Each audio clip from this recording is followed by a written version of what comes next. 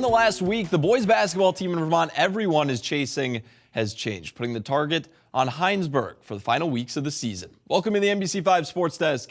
I'm Noah Searson. CVU riding an 8-game winning streak into the week, claiming the top ranking in the VPA point system. But St. Albans was looking to spoil the fun on a big matchup on Monday. Redhawks took the first matchup early in January. Bob White's looking for revenge. Tight couple opening minutes, but that's when Kyle Eaton starts to turn up from distance.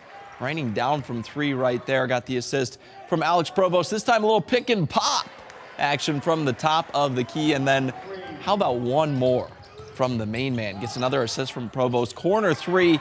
He had 3 consecutive 3-pointers as CVU goes on a big 14-0 run in the first quarter, extending their winning streak to 9 with a 66-45 win. So CVU remaining the top dog still, but 2 big wins tonight as well. South Burlington getting to 10 wins on the season with a big one over Colchester, and St. J extending its lead in the rankings over St. Albans after a 61-44 win against Burlington.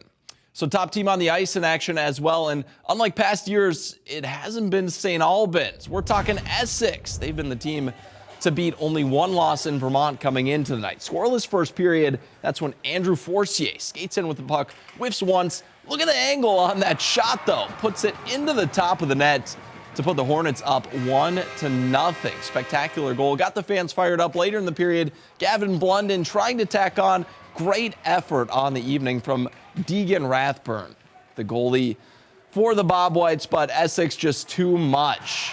Brendan Dubray carried the puck in. Forcier going to be credited for the goal as Hornets roll 4-0 against the Bob Whites, remaining undefeated at home this season. The other big ticket of the night, U32 taking a 4-3 win over Burlington after the Seahorses tried to make a late comeback bid in the third period with a trio of goals. CVU also grabbing a little bit of an upset, topping Colchester.